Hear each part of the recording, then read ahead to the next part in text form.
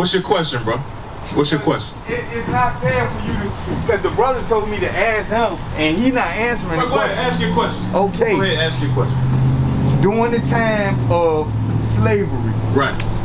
During the time of the first president of the continental United States, was it not a Moor, the first president? Was he a black man? Yes. He was a Moor. He wasn't black. Moor he means black.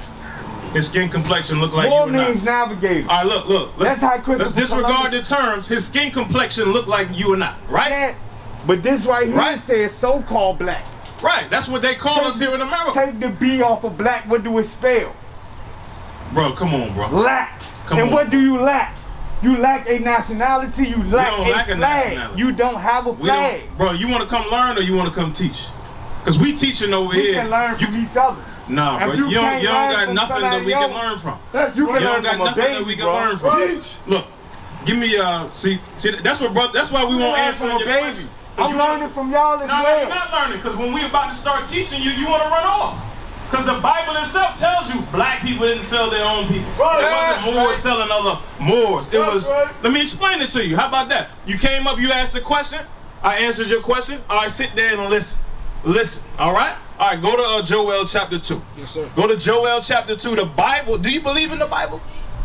You named your son Yahweh Shai. Do you believe in the Bible? That person came out the Bible. It's different. I know yes or no? Do you believe in the Bible? I know the Bible. Do you believe in the Bible? Yes or no?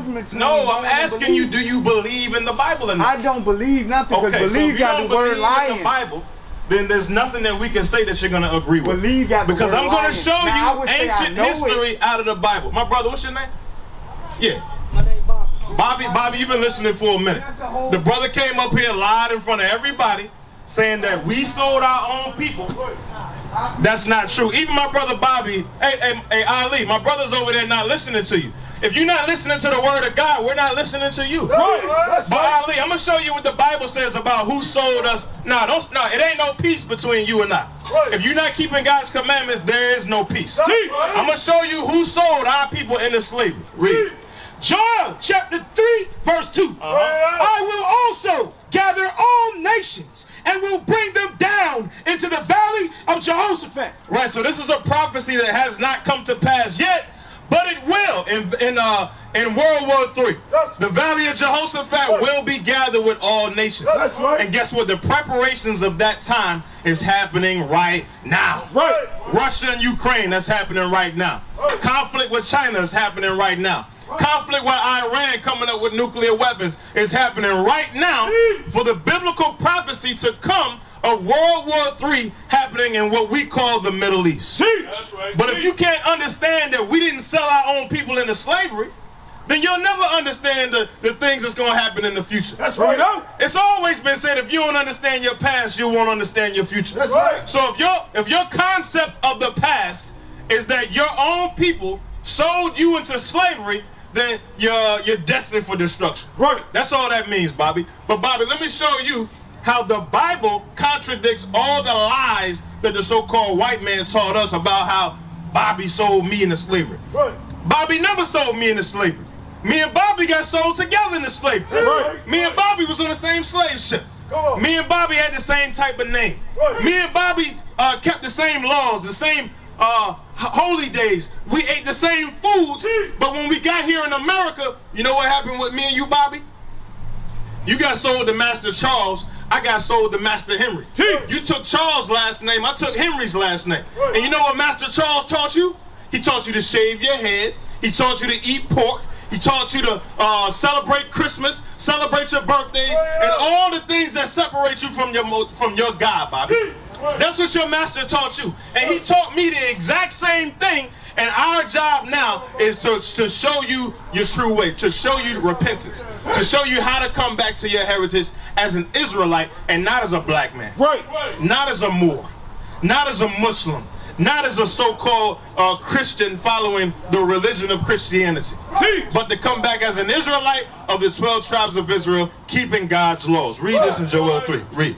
I will also gather all nations and will bring them down into the valley of Jehoshaphat. Verse 4. Verse 4. Yea, and what have ye to do with me, O Tyre and Zidon? Verse 3, my fault. Verse 3. And they have cast lots for my people. So these same other nations that's going to get gathered to World War III, they have cast lots for our people. Meaning, you know what? You got the white man over here, the Arab man, the Chinese man. They all got together and said, you know what? I got $20 now. I got $50 now. I got $100. Damn. All right, bet. They cast lots for my people, right? And have given a boy for an harlot. They turn boys, they turn our young sons into breeders. They made them have sex with their own mothers, their own sisters, to create more slaves for the plantation. They sold our boys for breeders. Read. And sold a girl for wine. They sold a girl for wine. You know what happened after they sipped that wine with that little girl? They turned their ass into a bed wench. A bed wench. And now the same people that turned our daughters into bed wenches, that had blonde hair and blue eyes, now got our little daughters, our sisters, wanting to wear blonde hair and put blue contacts in their eyes. That's how destroyed we are as a people. That's right. That's why we must repent. That's why America must be destroyed. Read. That they might drink. Yea, and what have ye to do with me, O Tyre and Zidon? Or who? Tyre and Zidon. Tyre and Zidon are Hamitic, Nilotic tribe of the Hamitic nations. The real Africans. Right. We are not Africans. Teach. We went into the land of the Africans, the land of Canaan. The Most High put they behind out, and that became our promised land, the land of Jerusalem. And when we got persecuted in 70 AD, we fled further south and west into Africa, making our way to the coast of Africa. But are we the original inhabitants of that land? No, we are not. No, we are not. But what did the original inhabitants do? Read that part again. Yea, and what have ye to do with me, O Tyre and Zidon? African nations, read. And all the coast of Palestine. The coast of Palestine going into the Arab nations. Read. Will ye render me a recompense? Will you pay me back for all the wrong that you did to me? No, read. And if ye recompense me, swiftly and speedily will I return your recompense upon your own head. Keep reading. Because ye have taken my silver and my gold. The scriptures say, the Bible says that the Arab nations and the African nations have taken the silver and the gold of the Most High God. You know what that silver and gold is going into? It's going into treasures that came out of the temple. Excuse me, the temple at that time, but it's also going into the Israelite men. They were taken, like Daniel was an Israelite man. He was taken into captivity. You, Bobby, you're one of the Israelite men. You were taken into captivity. Give me Isaiah 13 about to go to Ophir. Bring it out. I'm going to show you how the Israelite man is likened unto gold. So that silver and that gold is going into the high-level Israelites and the regular, common, everyday Israelites as well. You got that for me in Isaiah chapter 13, verse 12. Read that. Isaiah chapter 13, verse 12. I will make a man. The Most High God, through his son Jesus the Christ, in the spirit of this Bible, will do what? I will make a man more precious than fine gold. Then fine what? Fine gold. Flip back to where we at? Joel 3. Read that. Joel chapter 3, verse 5. Because ye have taken my silver and my gold.